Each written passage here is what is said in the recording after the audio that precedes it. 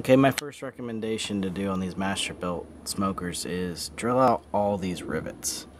I had some problems with mine, and yes, some of the screws are missing because I just had it apart, but replace them with some short 1/4 inch stainless steel screws. This one you'll have to drill out in order to do this repair that I'm getting ready to show, and it's not very difficult. Now, one thing is behind this panel here is a lot of foam insulation, and that insulation can get burned, particularly in this area, and cause it not to seal the heat as well, and cause damage to the wiring down in here. So what you need to do there, pull this back, and I would replace this foam insulation with fiberglass insulation. It's got a much higher heat tolerance and it's generally considered safe. So,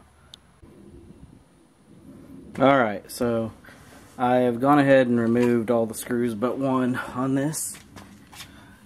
And if you'd like to see what I used here, just a little, I want to say that's a 3/8 1/4 inch. I think it's a number 10, if I remember correctly. I did this a while back. And according to the Masterbuilt instructions, we need to take these spades off, which we do because they're corroded pretty badly. They're all rusted and stuff. And that was a temporary one I put on for testing. And then we'll use some wire nuts to put on the new spades and go from there. Now, if you notice, the box in here, my electrical box, is totally loose, and that's because my heater element is out. It actually uses the bracket on the heater element to mount this box, along with these 6 screws. So once you pull the heater element and the 6 screws out, the little metal box in here is loose. Probably shouldn't be because it was foamed in place, but like I told you, the foam tends to deteriorate around this box because it gets hot. So, okay, well, I'm gonna flip us over to the front side here.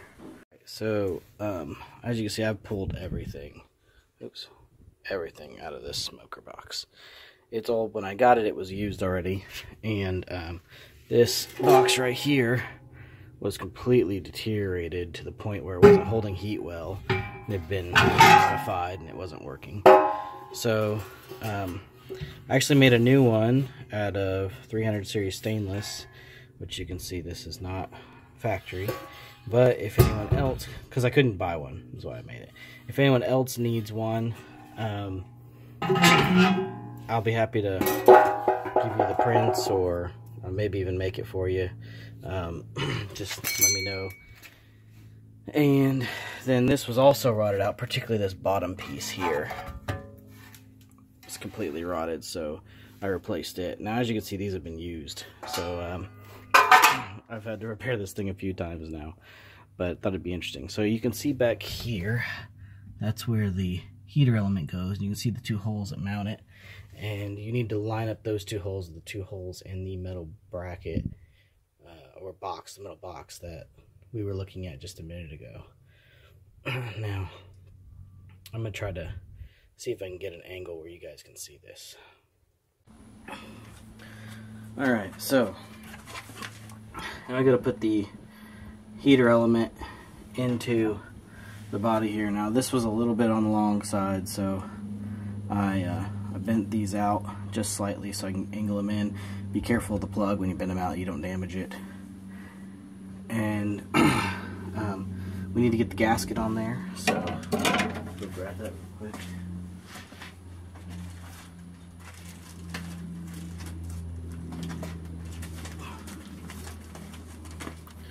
Now, I bought the Masterbuilt kit here.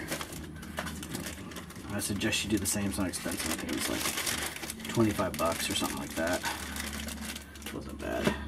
Because of the new gasket, new mounting hardware, a lot of new stuff. So I'll go ahead and put this on like that. Now this stays flat to the surface like that. And then those will go into the back plate.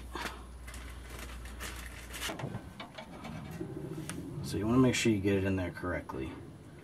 Let me see these. What I think. Yeah. All right. So this side of my plate is threaded. So we want the coil going like this, and it went in nice and easy because I bent those out a little bit. And then I'm going to go into the back and screw those in. Now, if your box back there is loose, put one screw into it from the back side, and that will keep it tight while you mount this in. Obviously, don't put the cover on it.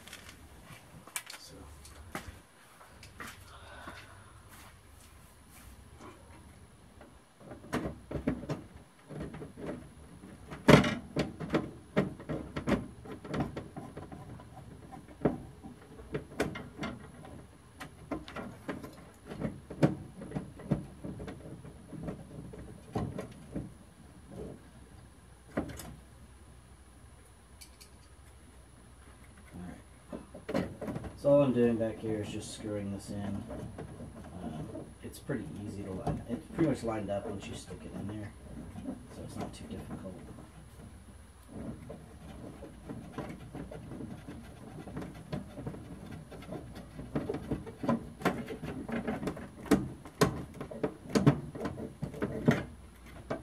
And you'll see the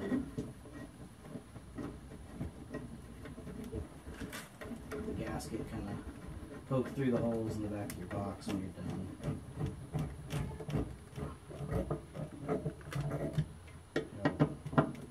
Bring the camera around real quick so you can see.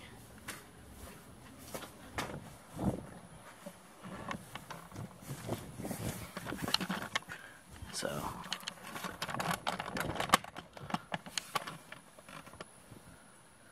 see, so you see the gasket poke through.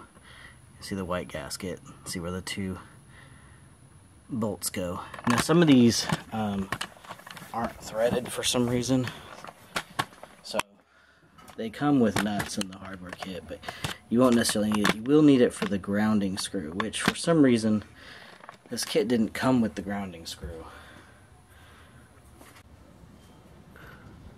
Alright, so as you can see, I've got my ground wire here and two older attachments for these here. This one goes here, this one goes here, ground wire is screwed here. Now, for whatever reason, they didn't thread the back side of the plate for the ground wire, so you will have to put a bolt through that, like so, and then through that, and then screw it on the back side with a nut, which is this little nut right here. I'm going to see if I got a replacement for that, because that one's real rusty. But that's the short version on that. Now,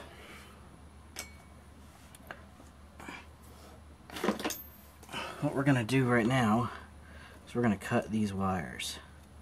So I'm going to cut these out right here, and leave as much length as you can on them, because you're going to strip them, and then you're going to, they use wire nuts. I'm going to show you how to use it with wire nuts, but the best way to do it is actually to use a soldering iron and some shrink wrap.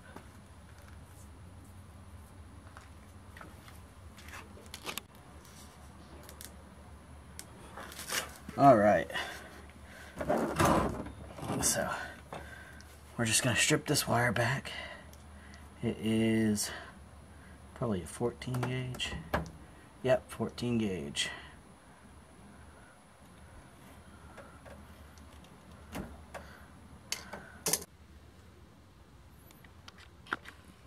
Alright, so stripped them off, and now we're just going to put the new ones on.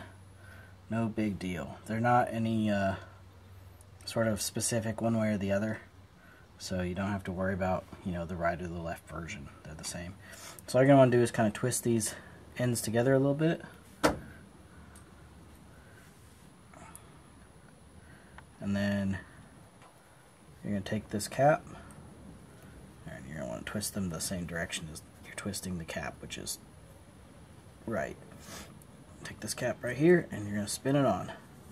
That's how you use a wire nut. Pretty simple. If you stripped it too far back and you can see metal past the wire nut, you need to cut part of it off. You don't want metal exposed past the wire nut. The wire nut acts like an insulator, so you don't ground it out. Now this really isn't the best way to do this. I'm going to redo it later. Like I said, best thing to do would be to actually put these wires like this, solder it, and heat shrink it. And that would give you a nice weather tight seal. But for testing purposes and getting this thing running again, we're going to use the wire nuts that came in the Masterbuilt kit.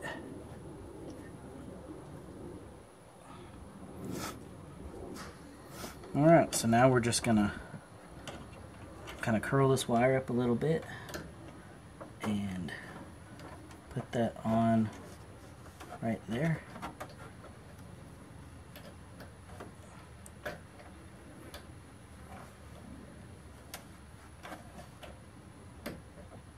And you'll feel it kind of clip in. So do the same thing over here. Now we're gonna put our ground in. Actually, it's probably better to put the ground in first where you can get to it.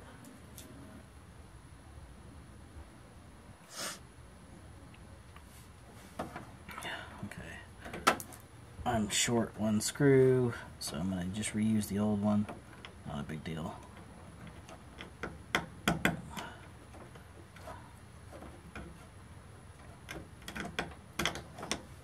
There's that. I'm just gonna put this nut on the back of it, and it's installed. Alright, now, it looks like this is going to give us a little bit of a problem here, because I need to get this back on there, but the, everything's wire nutted together, so I'm going to take these wire nuts back off and get this rubberized matting in there, and then put it back together real quick. Now you can see those bolts are in. They stick out quite a bit. If your original bolts are in decent condition, I'm sorry, these are screws, they're not bolts, but if your original screws are in decent condition, then I would suggest looking at using them. Mine were not, obviously. They're pretty rusty, and I want to be able to get them apart again if something happens. So, you know, WD-40 can go a long way with some of this kind of stuff. But I need to go ahead and put these in. These are pretty simple. You line that up. It is 3 screws. As you see, I had to drill mine twice because I had the whole pattern off. But it's 3 screws there and 2 right here. And then this tray just slides in and out. So no mounting required. So the hardest thing about getting this in is you don't have a lot of room to get a screwdriver. As you can see, your angles are off, and the stock one's the same way. So do your best, but if you can't get it in there tight, then use these.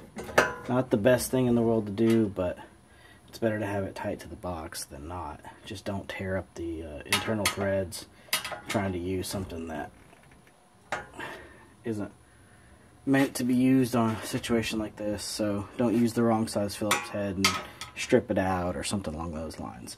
But if you grab the outside with these and turn it real slow, it takes forever, but it'll work and you'll be able to get it out later.